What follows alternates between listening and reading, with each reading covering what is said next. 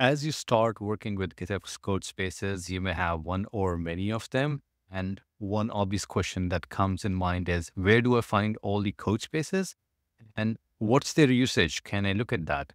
So we'll answer both the questions. The first one is, where do I find all the code spaces? So you go to the menu icon all the way to the top left, and you click on Code Spaces. Here you can see all your code spaces. So I have a code space which is under my user account, which is Himanshu. I have two code spaces. Only one of them is active, and this one is not active. So by default, if your code space remains inactive for 30 minutes or so, it's in their documentation. And I believe there is a way for you to configure that as well. They make it inactive so that you're not being charged for its usage. So I have two code spaces at the moment. One is active, one is not active.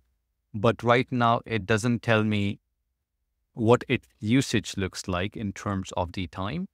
And because if I click here, it opens up the code spaces again. So the idea is that you start working on it, but this is not what I want. So I will go back. So in order to find the usage, I will go to my user account, which is top right hand side, click here, and then click on settings. And then I need to come to billings and plans and click on plans and usage.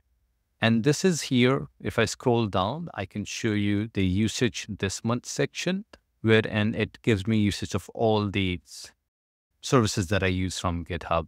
And one of the services that I use is Codespaces. And it tells me that I have 180 included core hours. So I'm on the pro plan, which means I have a little more bandwidth to work with Codespaces than on the free plan.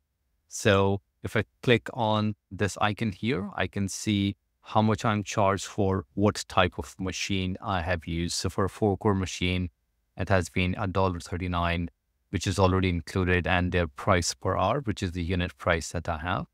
And if I click back, I can also look at the storage on how much storage I have used for now.